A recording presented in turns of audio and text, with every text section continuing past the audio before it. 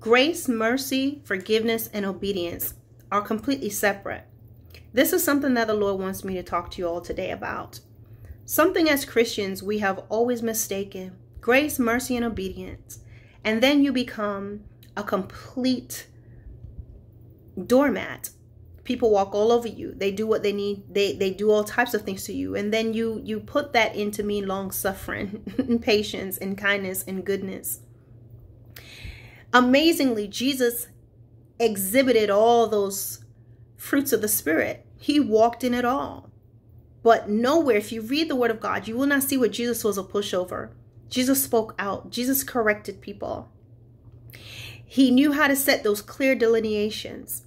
And the Spirit of God, who we will all stand before at the end of time, at the end of this world, He is also, He is the ultimate example of the fruits of the Spirit. And at the same time, He's going to say, depart from me. Because making those tough decisions, making those hard choices, making those blunt decisions, final and definite decisions, is all a part of walking in the Spirit. So yes, you're supposed to have grace and mercy and kindness. Yes.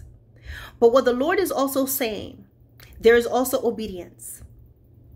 And one has nothing to do with the other. You can show grace and kindness and mercy because God will allow you to do that with a person, an individual, a situation, because that is what you're supposed to do. This keeps you from becoming hardened. It causes you from becoming contaminated. It causes you to grow more in the Spirit of God.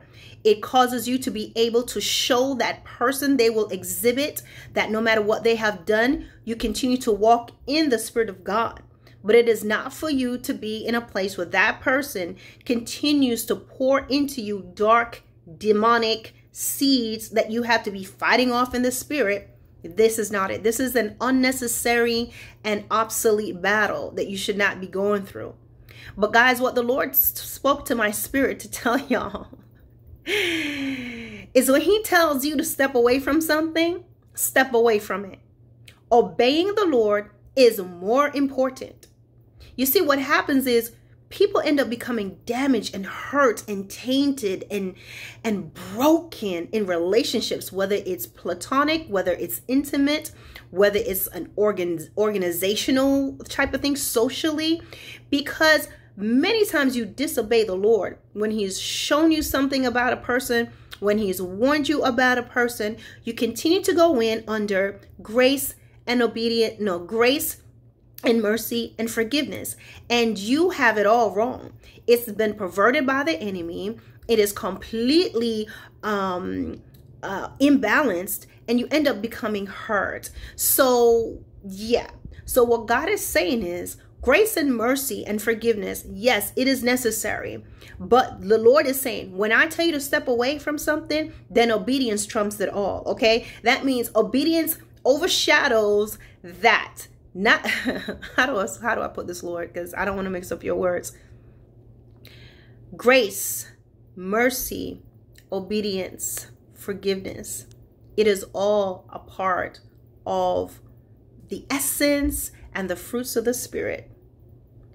But when God tells you to let go of something, when God tells you and He shows you this is not good for you, when God tells you step back, then obedience is the first go-to. Stop overriding obedience to God. And like, I'm going to walk in grace and mercy to stay in a relationship. I'm going to walk in grace and mercy and keep letting this person be around me. I'm going to walk in grace and mercy and forgiveness so that, I'll stay here in this ministry. Because then you're walking in disobedience, which totally wipes clean and makes all those other things null and void. In everything, there is wisdom. You know what people don't add to forgiveness? Wisdom, knowledge, understanding. You know what people don't add to grace and mercy? Wisdom, knowledge, understanding, discernment. That's another thing that you don't add. If you read Proverbs, you see where forgiveness and mercy and grace does not give you the room to walk into and sit around with the man who's quick to shed blood, the person who's angry in their spirit, the woman who's led by her flesh, loud mouth. No, ma'am, no, sir. So what God is saying, when he tells you to do something, don't try to pull the obedience. Don't try to pull the forgiveness and the grace card and all these things because you want to stay laid up with Leroy. You want to stay with someone that's cheating on you and doing you wrong. You want to stay in this church where they are hampering your walk in the Lord. The pastor's wife got a problem with you. The pastor got a problem with you. The praise team's arguing with you. Something's going on. Oh, they took your song off the program. I mean, come on. This is insane. And you giving them your money? Come on now. Stop. Stop. Forgot where I got that from.